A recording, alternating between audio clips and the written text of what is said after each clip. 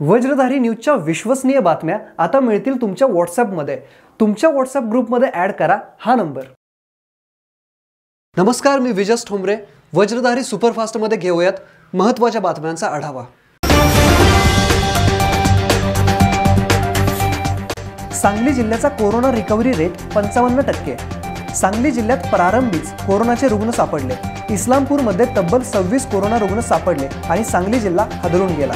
जिल्हा प्रशासनाने तातडीने उपाययोजना करत कोरोना आटोक्यात आणला, पण पुन्हा कोरोनाने डोके वर काढले असून आज सांगली जिल्ह्यात तब्बल 30 कोरोना बाधित रुग्ण आहेत। यापैकी बहुतांश बाहेरून आलेलेच आहेत, यातला एकही इथला स्थानिक नाही।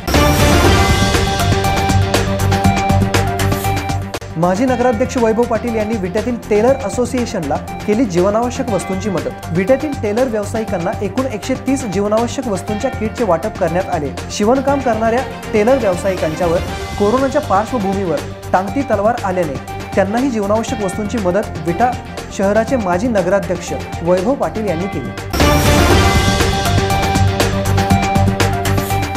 सांगली जिल्ह्यामध्ये सावकाराच्या त्रासाला कंटाळून शेतकरी आत्महत्या।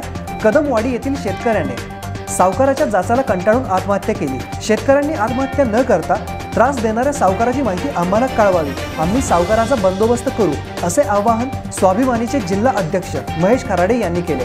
मिरज तालुक्यातील कदमवाडी या गावातील संजय कदम या शेतकऱ्याने 4 दिवसापूर्वी सावकाराच्या जाचाला कंटाळून आत्महत्या केली। आत्महत्या करण्यापूर्वी अजित शेख या सावकाराचं त्याने नाव लिहून ठेवलं होतं, मात्र तरीही संबंधित सावकारावर कारवाई होण्यासाठी 4 दिवस उजाडले। याचाच अर्थ पोलिसांच्या पाठबळानुसार या जिल्ह्यामध्ये सावकारी सुरू आहे। त्यामुळे शेतकरी भावांना माझी विनंती आहे की जीवन हे अनमोल आहे, त्यामुळे सावकारांच्या त्रासाला कंटाळून आत्महत्या करू नका। त्या संबंधित सावकारांची नावं आम्हाला कळवा। स्वाभिमानी शेतकरी संघटना त्या सावकारांचा बंदोबस्त करायला, त्या सावकारांचा कडेलोट करायला सक्षम आहे। त्यामुळे शेतकरी भावांनो, आत्महत्या न करता स्वाभिमानी शेतकरी संघटनेला संबंधितांची नावं कळवले तर संबंधित सावकारावरती कारवाई करण्याची जबाबदारी आमची आहे। त्यामुळे शेतकरी भावांनो, आत्महत्या न करता हत्या करायला शिका।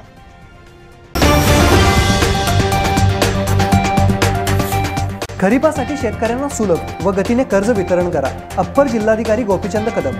यावर्षी खरीपासाठी 1557 कोटीचे उद्दिष्ट असून यापैकी जवळपास 375 कोटी उद्दिष्ट पूर्ण केलेले आहे। गतवर्षीच्या तुलनेत यावर्षी कोरोनाची पार्श्वभूमी असतानाही बँकांनी आतापर्यंत 24% उद्दिष्ट पूर्ती केली आहे। सर्व बँकांनी सकारात्मक पुढाकार घेऊन शेतकऱ्यांना खरीपासाठी कर्ज वितरण करावे।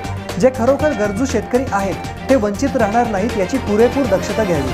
पीक कर्ज वितरणामध्ये ज्या बँकांची कामगिरी असमाधानकारक आहे अशा बँकांनी आपली कामगिरी न उंचावल्यास त्यांच्यावर कठोर कारवाई करण्यात येईल, असे ते म्हणाले।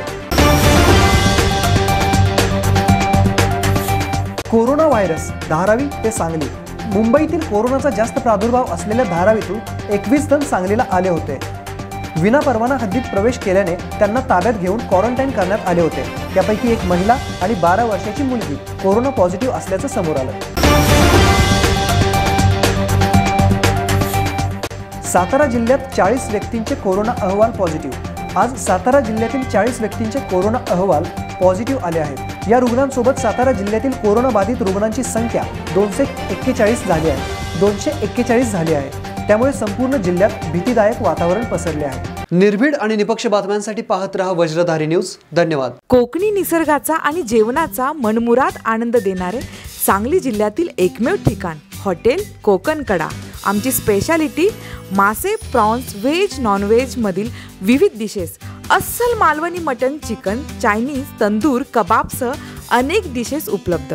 आमची वैशिष्ट्ये वाढदिवस सेलिब्रेशन, साखरपुडा, बारसे अशा शुभ कार्यांबरोबरच महिलांच्या भिशी, स्कूल कॉलेज गेट टुगेदर, व्यावसायिक मीटिंगसाठी कॉन्फरन्स हॉल, प्रशस्त लॉन, प्रशस्त पार्किंग, लहान मुलांसाठी प्ले झोन, फोटो सेल्फी घेण्यास मोहित करणारे स्थळ म्हणजेच हॉटेल कोकणकडा।